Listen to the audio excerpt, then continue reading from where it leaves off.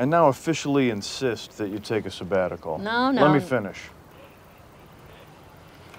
I used to work in a sheet metal factory, but then a job came along at the tannery.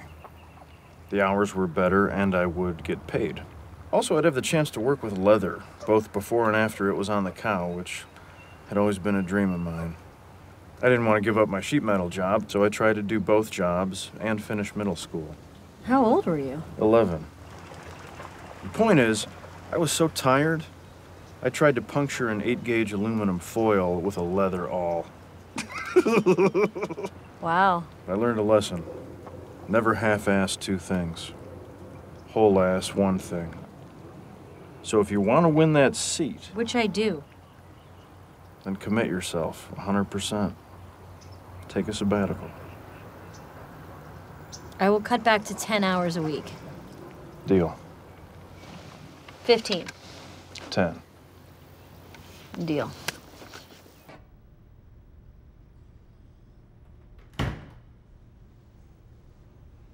It's a nice chair. Corinthian leather, solid mahogany frame with what I believe are hand-cut mortise and tenon joints, pinned with oak. I was really looking forward to sitting in it. Figured this might be my last chance. You don't know that. Ron, for the last 6 months, my friends have worked so hard. Every 5-minute coffee break at work, every night, every weekend, every spare moment of their lives, they gave to me. If I lose, I'll never forgive myself. You deserve to win. We didn't volunteer to help you because we wanted to wrap ourselves in personal glory. We did it because we care about you. You had a dream and we wanted to support your dream. That's what you do when you care about someone. You support them, win, lose, or draw. Let's go back to the party. You drive. I've had 11 whiskeys. Hey, did you hear the news? Ben and Chris want us to go in a conference room C for a meeting. Let's get this over with.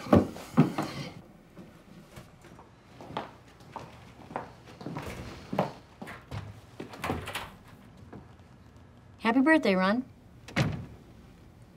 Anne said you had a big party. Sombreros, karaoke. I did that for Anne. Why would I throw Ron Swanson an Ann Perkins party? What about the giant list of things April was doing? That was just a list of ways to mess with you. She do them all? She did indeed. So, I have rented Bridge on the River Kwai and the Dirty Dozen. Artie from security is outside the door, so no one will bother you. And a cab will be here whenever you're ready to take you home. Thank you. Do you remember what you said to me 5 years ago when Eagleton offered me that job and I asked you for your advice? Do whatever the hell you want. What do I care? Right, but then, after, when I pressed you, what did you say? I believe I said that I thought we worked well together and that I might disagree with your philosophy, but I respected you. And I said that you'll get a lot of job offers in your life, but you only have one hometown. Yes, that's how I remember it.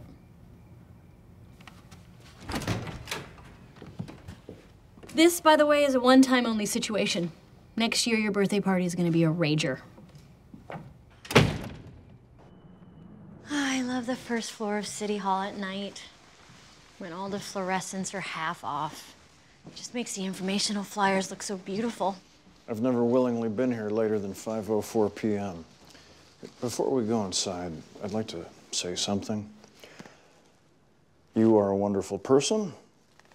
Your friendship means a lot to me. And you look very beautiful. Okay, weirdo. Let's go. Oh boy.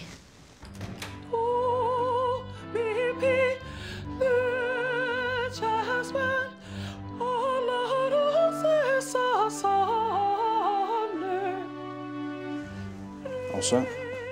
Mm-hmm. Hey! Well, my, do my eyes deceive me? Is that Ron Swanson? Hello, Leslie. Hello, April. Larry? It's Terry now. Okay.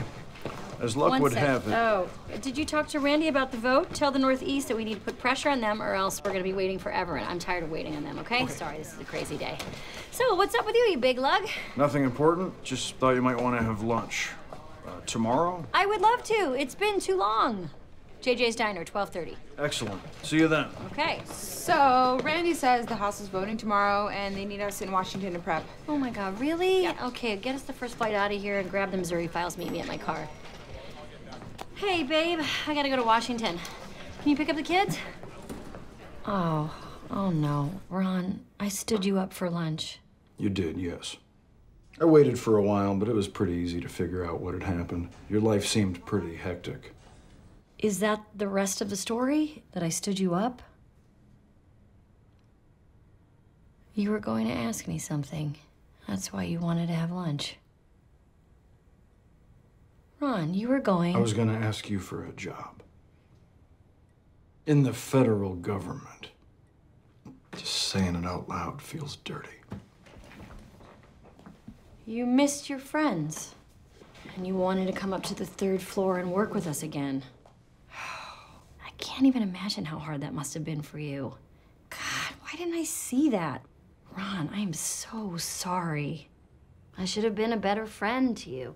Honestly, Leslie, it's fine. It was a punctuation mark on a sentence that had already been written. My time in government work was over. I'm sure I loved shutting things down and bleeding the rotting beast from the inside. Your metaphors are so beautiful. But it was time for me to leave. And I didn't feel like explaining why to you or anyone. I suppose I had simply accomplished everything I wanted to, and there seemed to be little point in continuing. So, what do you want to do now? Well, that's the problem. I'm not sure. My kids are growing up. My days in an office feel like a waste. I would like to turn my attention to something that would make me feel useful. But for the life of me, I cannot figure out what. And there are not many people. I mean, we were workplace proximity acquaintances for many years, and so I thought maybe. Say no more, you big softy. I'm gonna spend every waking moment trying to figure this out for you. You wanna stay for dinner? We're having steak. But we're also hosting several members of the House Subcommittee on Foreign Affairs. I'll take that steak to go, please and thank you.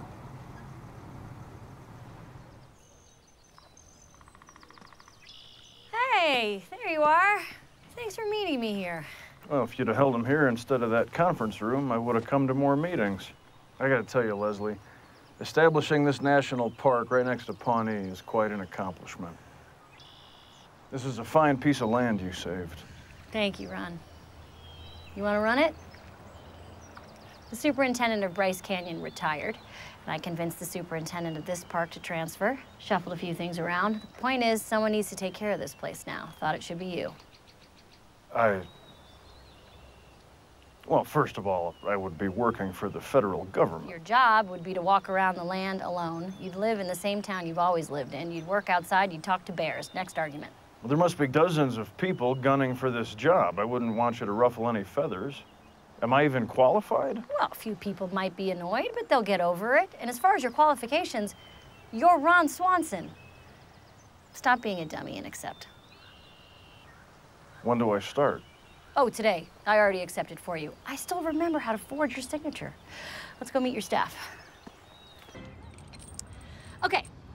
How's this for a headline? Still swinging. Parks gang reunites for one last bang. That's a little dirty. Well, it's a headline, Shauna. Sex sells. No. Make yourself useful and hand me that crescent wrench. Well, not bad craftsmanship, Ron. It is perfect craftsmanship. I calculate the cost of my labor at $38. I can send the bill to you.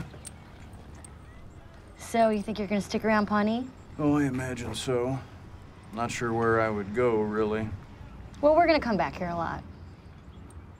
You know what they say.